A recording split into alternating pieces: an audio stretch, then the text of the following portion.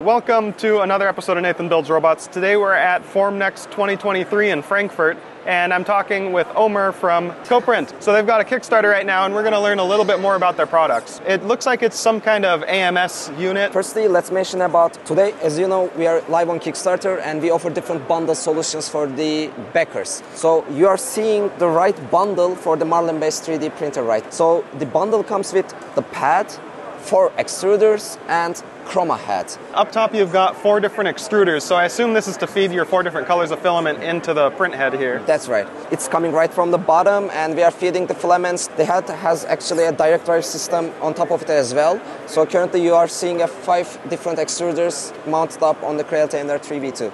And you're saying you can get up to... It's up to 20 colors. This is the module we created, extended chroma module.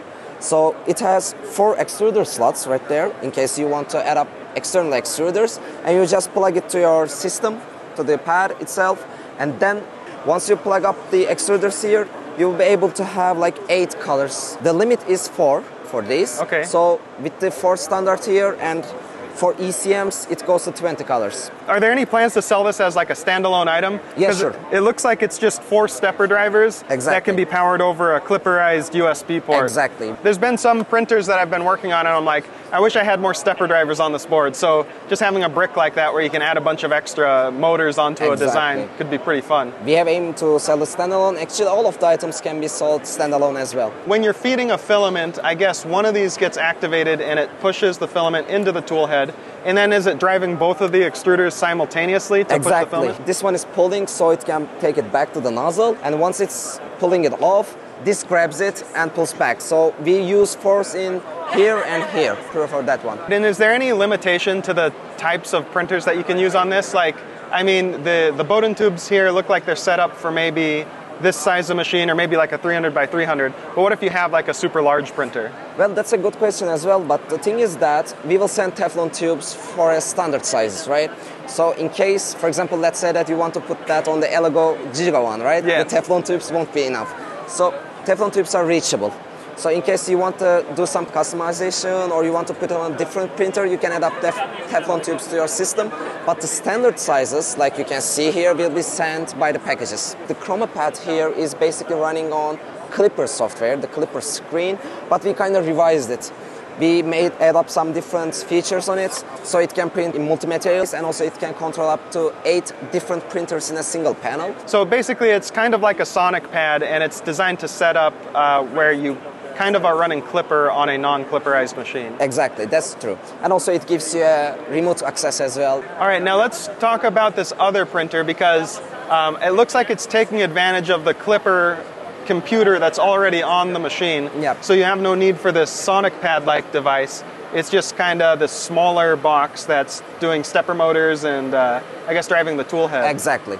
This is basically designed for the Clipper-based 3D printers because they already have the system inside of it, such as Elegoo Neptune for Pro. So you don't need any additional control from the chroma pad. So all the features that chroma pad allows you to do is also inside of the KeyCM. Therefore, you can do anything from the panel here or the remote control here by adding up macros. So you will just have to plug this and it will control your Clipper-based system. Okay. As you can see here. And right now it's printing a purge block. So yep. I've noticed that there's no pile of poop. It's just purging all of that material into a solid object in the side. Can you explain why you would do that instead of doing something more like what Bamboo Lab is doing, where they purge like on the outside? Well, firstly, I want to show the inside of the head. So inside of the head, we have a servo motor that controls filament cutter. The main problem, the main issue here is that when it's changing the colors, when it pulls the one and pushes the next one in the heat block, the previous color gets cold. You know, it's not that heat anymore, so it kind of gets bigger and bigger and clogs the nozzle. Okay. Therefore, we added up a filament cutter there, so we clean that part so the upcoming filament can go through easily. It doesn't poop because like the setups of the different customers change. In Bamboo, it's one solid printer, right? So they can add up anywhere they want, so they made it on the mass production. But here, you can mount up this to Elegoo, Creality, as you can see, Prusa, or whatever you want. So the pooping can be an issue when the printer size, the bed size change, so we don't want that. So there's no place to poop. Yeah, and then you'd have to figure out a solution for every different printer of like a different box where it can dump that out. That's true. I think it's a little bit cleaner to just do a purge block. It can affect the amount of print area you have, but you know, I think there's a trade-off for each solution. So, for example, that is what we designed. This is a real print. Okay. And this is the purge block. I kind of like the way this purge block print looks. Same here. I mean, I like it a lot. It actually has like a really cool color scheme on the front. Exactly.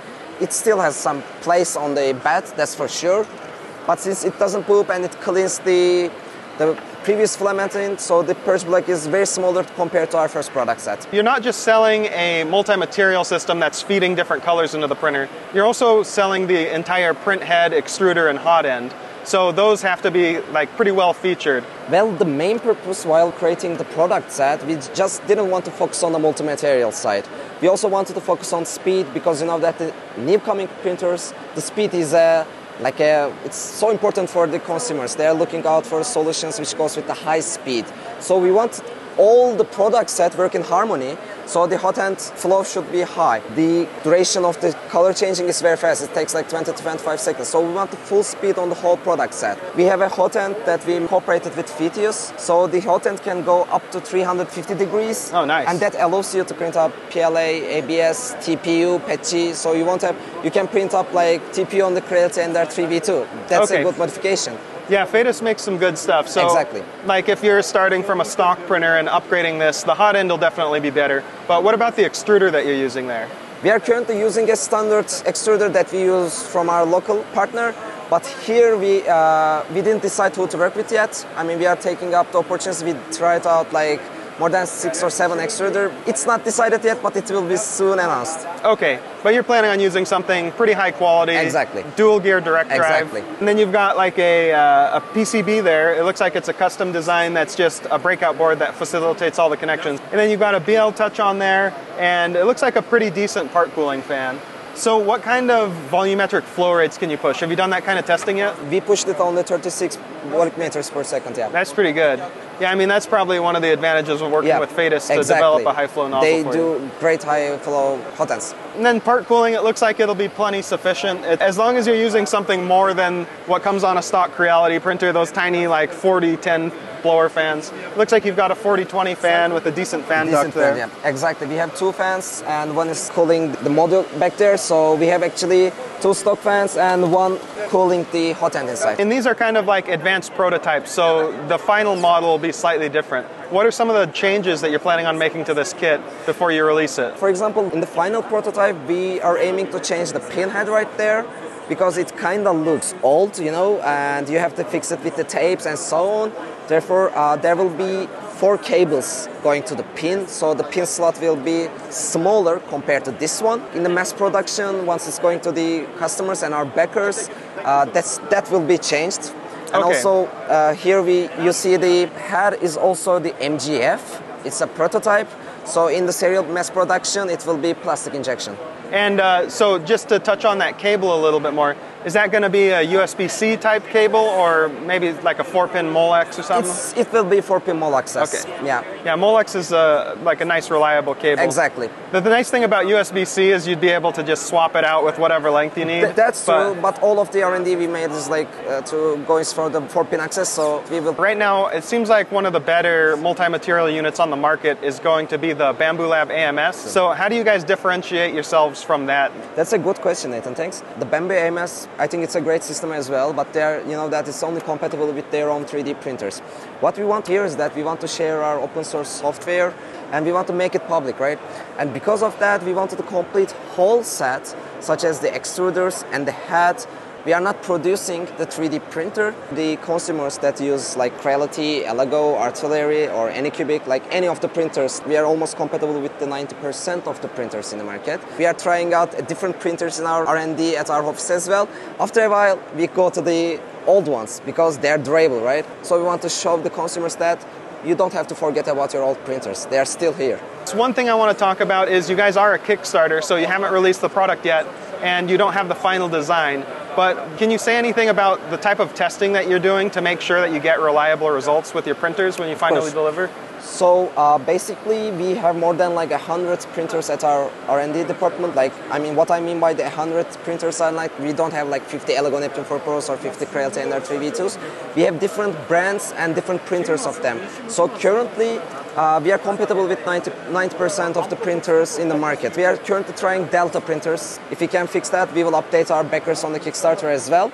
But currently, if you have a Creality 3D printer, a Lego 3D printer, Artillery, Anycubic, or any brand that seems like it, we are compatible with it. Hopefully, we will give them a news about the Delta 3D printers. Our engineering team is at home trying them, still testing. Yeah. But if also that happens, we will make an update about this. So you'll have a list of printers that you're compatible with? Yes, exactly. Okay. We have a list of printers that we are compatible with, and people can reach out to that in our website. And also we have a setup wizard at our website, so the product set kind of it can be a bit complicated once you first look at it. It kind of looks like a puzzle. But our product wizard says you that, for example, you will choose your 3D printer, you will choose the model, you will choose the brand, and you will choose what you want. If you want on the speed or you want multi-material printing as well, then it will tell you which products you need. So people can check that setup wizard as well. Product compatibility includes like software and also mounting hardware, because a lot of these printers have different hole mounting patterns. Exactly.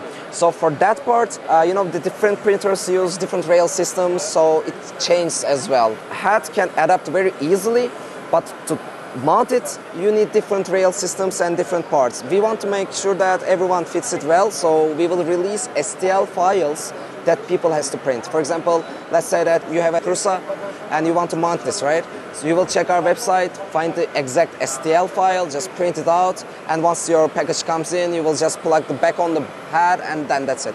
All right. Then you will just mount it up. Cool.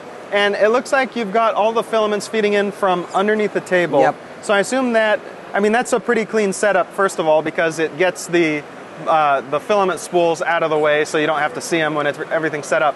But also, it kind of acts as the buffer. You don't need a ton of buffer because the amount of retraction is only a couple inches there. Yep. And I guess that all gets taken up by this open area in the back. Open area, yeah. Everyone has its own habits, right? Someone likes to put it on the wall, or someone likes to mount it up on the back side of the...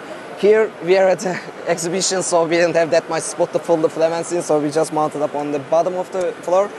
But yeah, you can use it on the back, or you can use it on the front, you can use it on the wall, so it kind of depends on you. Grip here will allow it to do that. So. One thing we didn't mention was filament runout detection. Do you have any solution for that, or? Yeah, we have a filament sensor inside of the tool head, so when people can understand if the filament is out or no. I think you might want one like up here so it detects when this runs out versus... Well, currently we didn't do that because it also increased the cost and so on as well. We wanted to go with the optimal solution, but as an upgrade, thank you for your feedback. Okay, one last question I wanted to ask you was, what's your attitude towards open source? Well, we completely support open source. We already have our files on our GitHub account, so people can reach out to our configurations, all of the data we have. In our page, we also mentioned that we completely support the open source and we value that. So we aim to continue like that for the whole product sets we will have in the future.